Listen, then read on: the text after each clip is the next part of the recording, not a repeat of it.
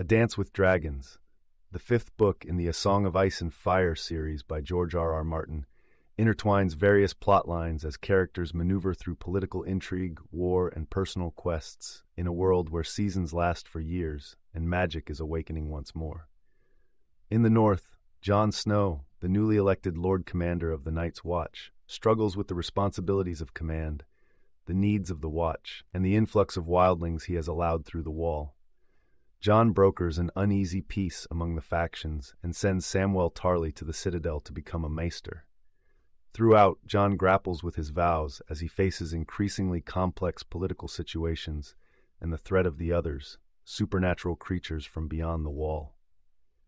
Meanwhile, Stannis Baratheon, having captured Deepwood Motte from the Ironborn, plans to take back the North from the Bolton family, who now hold Winterfell with the help of Northern bannermen.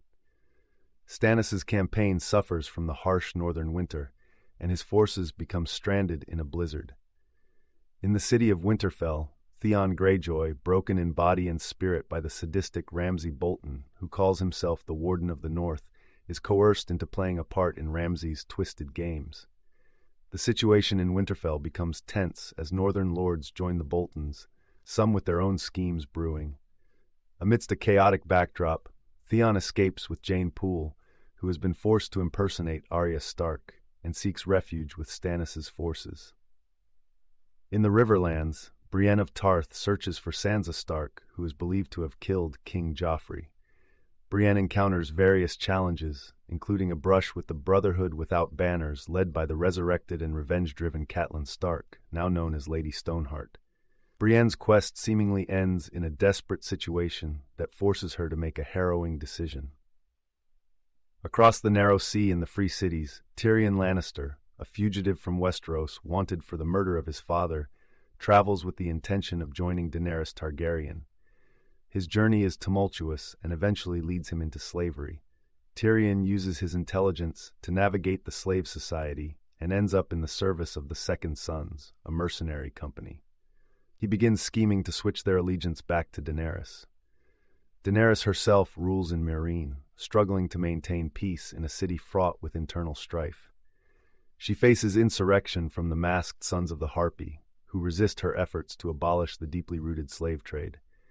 As she grapples with the complexities of governance, compromise, and her own idealism, Daenerys is forced into marrying Hizdahr zo Loraq to secure peace. Her rule is further complicated by the arrival of a sellsword company led by Tyrion's erstwhile companion, Ser Jorah Mormont, and the departure of Daario Naharis, her lover, as a hostage to ensure peace with Yunkai. Eventually, the peace she has worked for unravels, and during a violent incident in Daznak's pit, a fighting arena, Daenerys flies away from Meereen on her dragon, Drogon. The narrative shifts to the eastern city of Volantis, where characters like the Onion Knight Sir Davos Seaworth become entangled in intricate politics.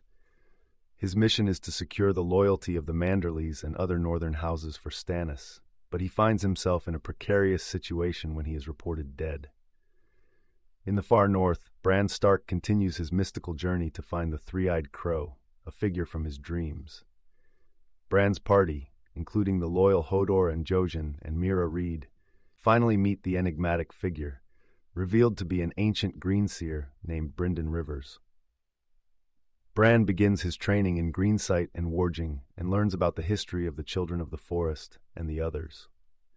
In the south of Westeros, Prince Quentyn Martell of Dorne embarks on a secret mission to seek Daenerys' hand in marriage. Quentyn's goal is to secure an alliance between Dorne and Daenerys to support her claim to the Iron Throne. After a long and perilous journey, he reaches Meereen, only to find that Daenerys has already married. A desperate Quentyn attempts to tame a dragon, leading to his tragic death.